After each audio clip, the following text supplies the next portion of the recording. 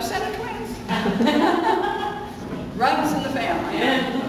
Okay, hey, look what she's got. Anybody know what this animal is? No, close.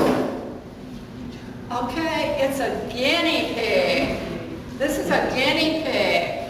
Now, a guinea pig comes from South America. It comes from a mountain country. So you notice it has sort of thick fur, doesn't it?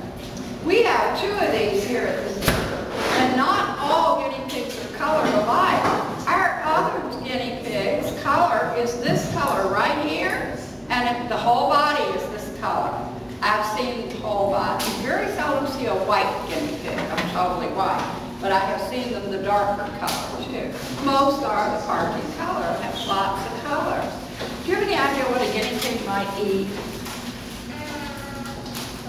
Yes, guinea pigs like grass. They eat a few seeds and things like that, basically grass. Oh, do you eat grass? Yes, you do. I bet your mom gives you salads and green vegetables, and they're all grasses. They're not the kind you walk out here in the yard and get. They are grasses. What else do you want to tell me about guinea pigs? And then they drove up there. Well, he is a boy, and she's going to bring him around. Now, you touch animals at the zoo with 2 fingers, and you never, ever touch any animal that isn't your own pet on the head. You always start behind the head and go towards the tail. And you can use 2 fingers to touch. Caroline, you want to touch? She'll let you touch. Okay. Right. Now, get them. We'll get all the children, and then we'll get the adults, because you adults are just children at heart. You're just children at heart. Now the other way, that's right. Two separate things there.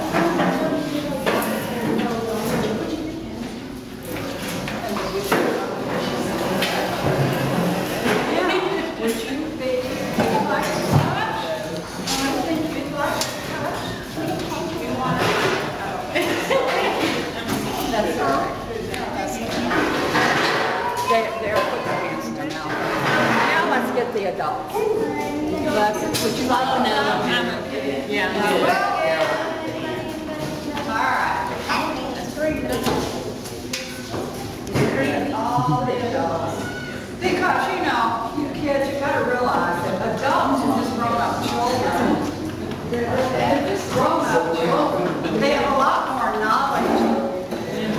But they have a lot of this issue. Remember the birthday, Caroline? Would you like to touch another time? Yeah. That's fine. Okay, now I have another animal.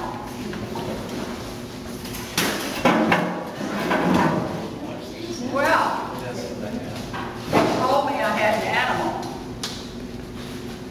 I have a pillowcase. What do you think about that, Caroline? I have a pillowcase. Any of you kids have any idea what might be in my pillowcase? There's something in here. And there's a reason it's in the pillowcase. And after I pull it out, I'll tell you the reasons we put it in the pillowcase. Gotta get down in here and get it. She's too tall. And someplace in here there's an animal.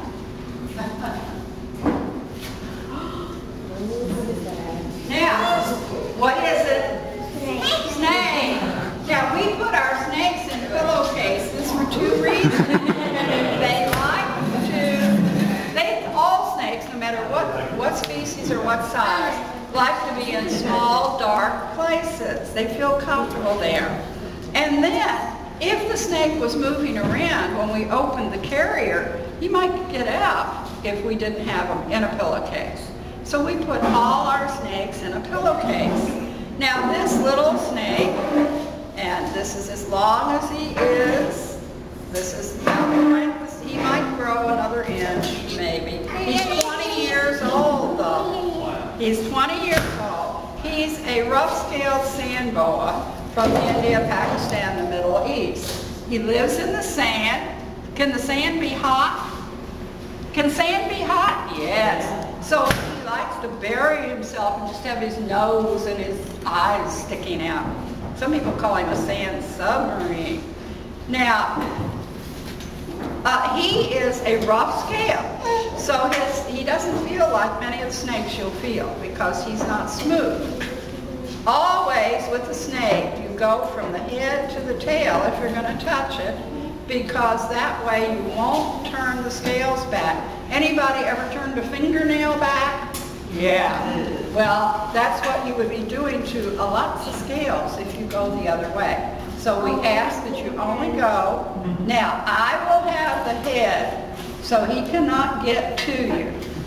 And this snake, even if he did bite, which I don't think he ever has, it would hurt a little bit, just like some sort of insect bite, but he is not venomous.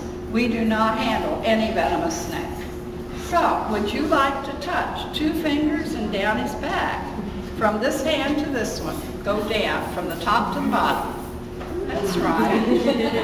That's right. Would you like to touch? That's right. Go that way. That's right. And that's what you need to ask for.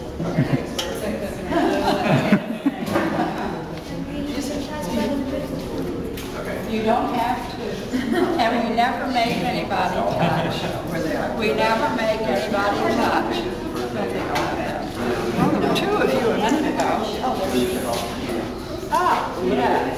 Would you like to touch? It won't hurt you, I guarantee you. This is one of our favorite snakes here at the Oh, come on, people. It's like touching a piece of sandpaper. You don't want to touch? No. Sir, would you like to touch? Now, other snakes are smoother. The ball python is rough. You don't want to touch? I don't think so. Yeah, you have a bubble on your hand. Yeah, I can't. Now, Caroline, would you like to touch again?